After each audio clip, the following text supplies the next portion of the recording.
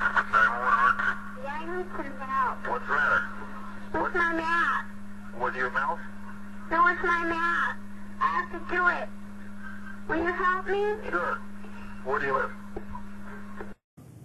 Wherefore, my beloved brethren, as ye have always obeyed, not as in my presence only, but now much more in my absence, work out your own salvation with fear and trembling. When he says work out your salvation with fear and trembling, he's not talking about work out how you can miss hell and go to heaven when you die. Because salvation in the Bible, salvation and deliverance from the penalty of sin, which is death and hell, is not through what I do. Paul says when he addresses that, by grace are you saved through faith, that not of yourself. It's the gift of God, not of works, lest any man should boast. The gift of God. The wages of sin is death, but the gift of God is eternal life. To him that works not, but believes on him that justifies the ungodly, his faith is counted for righteousness. That's how you get God's righteousness. That's how you get out of hell, the lake of fire. That's how you get the penalty of your sin that separates you from God, paid for, not by what you do, but what Christ did for you at Calvary. And you receive that by faith. And faith, not to him that works not, but believes. Faith isn't a work. So you can't work out eternal salvation. But in Philippians chapter 2, the church at Philippi, had some problems among the brethren. As I've said to you before, isn't it shocking that Christians sometimes don't get along?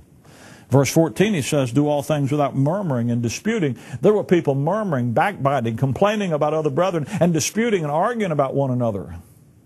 Why do you think Colossians 3:13, Paul would tell the church at Colossae, forbearing and forgiving one another, if any man have a quarrel with another?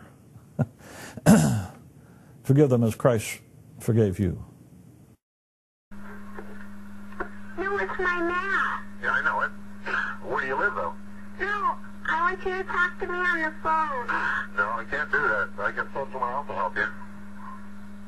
Okay, What kind of math do you have that you need help with? I have takeaways. Oh, you got to do the takeaways? Yeah. All right, what's the problem? You have to help me with my math. Okay. Tell me what the math is. Okay, 16 Yeah. take away 8 is what? You tell me, how much do you think it is? I know 1. No. How old are you? I'm only 4. 4? Yeah. Yeah. What's another problem? That was a tough one. Here's one. 5 take away 5. 5 take away 5.